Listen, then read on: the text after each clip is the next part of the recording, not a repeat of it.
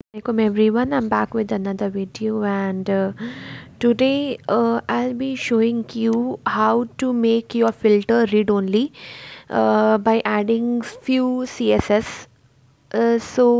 Here this is my page where currently I can edit my filter, add in this filter. Currently I'm not having any filter, so to make your work easier, I have opened all the pages, all the widgets for you. So for this widget, for this incident table, this is my particular widget URL definition.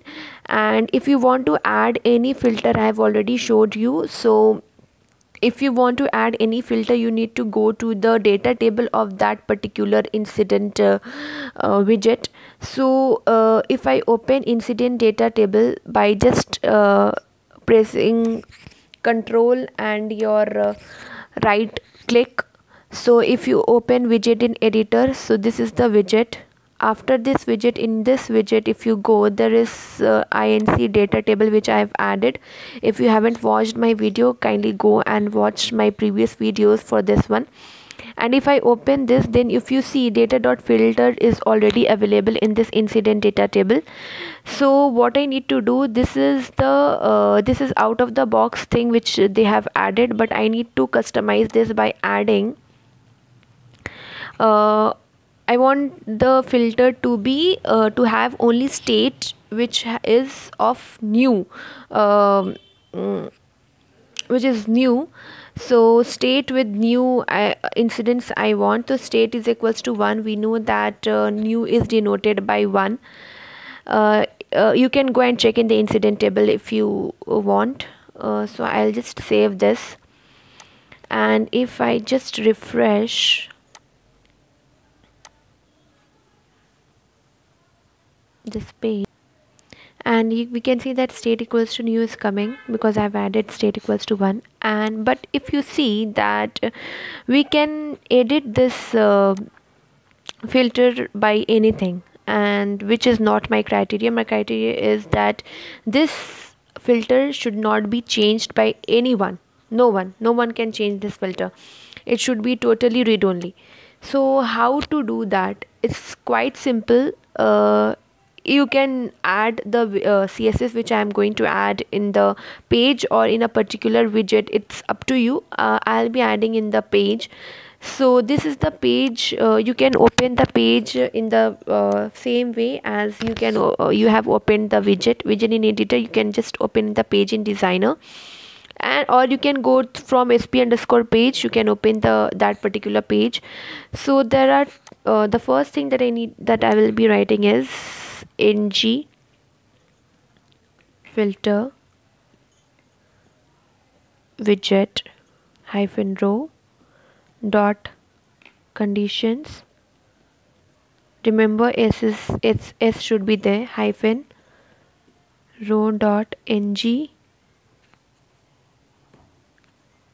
hyphen scope,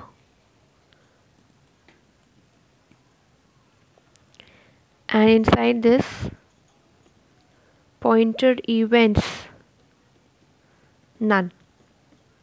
Okay, I'm saving it. Just I'll reload this page. Still loading. So yeah, I think so. Yeah, so now if you just click, you won't be able to edit this. You cannot edit this anyway, and you cannot just add or and condition as well.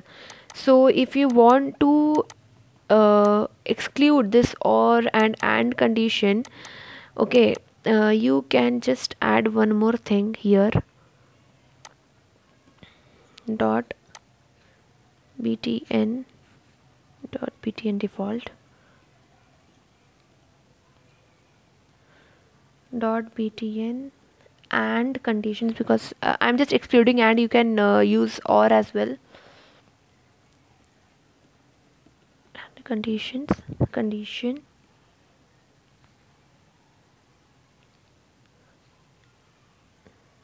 dot add conditions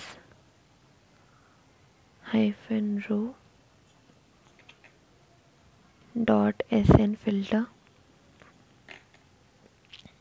hyphen tooltip.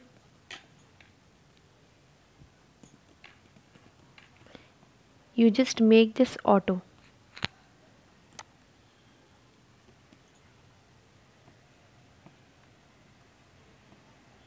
Just make this auto and just save it.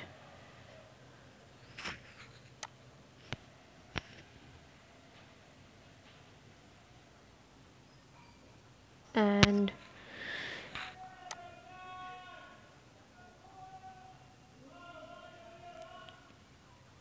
here if you see, now I can do add condition, but I won't be able to do or, but in the next row I can add anything.